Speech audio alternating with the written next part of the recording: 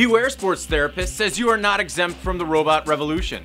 Trials are underway for a prototype robot named Emma, which is short for Expert Manipulative Massage Automation. And she's already treated 50 patients in trials. Some of them have even been professional athletes. So far, she's treated conditions ranging from tennis elbow, stiff neck and shoulders, to lower back pain. So, just all of my ailments? Emma is the brainchild of Albert Zhang, a graduate of Nanyang Technological University in Singapore, who spun out the startup AI Treat to develop and eventually bring Emma to market. Emma is a robotic arm that comes with a 3D stereoscopic camera and a custom-made 3D printed massage tip. It uses sensors and diagnostic functions to measure the response of a patient and the stiffness of a particular muscle or tendon. The detailed diagnostics are analyzed and uploaded to the cloud so the patient's recovery can be closely monitored over time.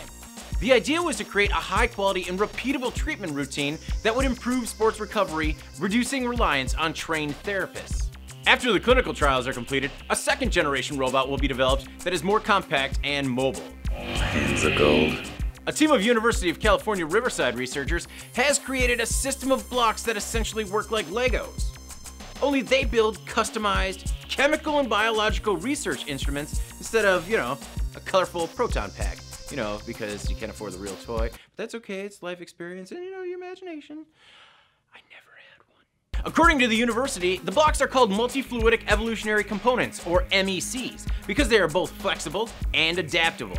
Each block performs a basic task found in a lab instrument, like pumping fluids, making measurements, or interfacing with the user. Since the blocks are designed to work together, users can build anything from bioreactors for making alternative fuels or acid-based titration tools for high school chemistry classes.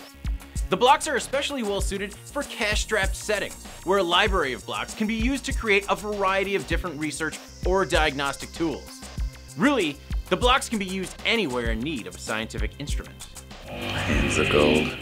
This year at the Farnborough International Air Show, Lockheed Martin unveiled a European-built Sikorsky Black Hawk helicopter that showcased the types of weapons that can now be integrated onto the multi-role aircraft. The armed external wings on the aircraft now feature 4 weapon stations for fire suppression and elimination of armored targets, with launchers for a mix of Hellfire and Dagger air-to-air ground missiles, a 19-shot Hydra 70 rocket pod, and an FN Hernstel Belgium-manufactured rocket machine gun pod.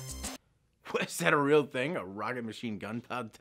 That is cool. Weapons inside the aircraft that would be used by the crew include an FN Hernstel 50 cal machine gun mounted to the cabin floor and window-mounted 7.62mm miniguns.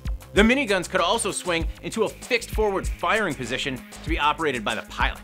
Depending on the chosen weapons configuration, the cabin can seat troops for armed assault and close air support of ground troop missions. Alternatively, the cabin can store additional ammunition for the guns and rocket pods, and an internal 200-gallon auxiliary fuel tank system for extended range and endurance required for armed escort missions. The display represents the types of weapons Lockheed Martin can now integrate onto the medium-lift military utility platform that's renowned for its multi-role capabilities. I'm David Mantey. This is Engineering by Design.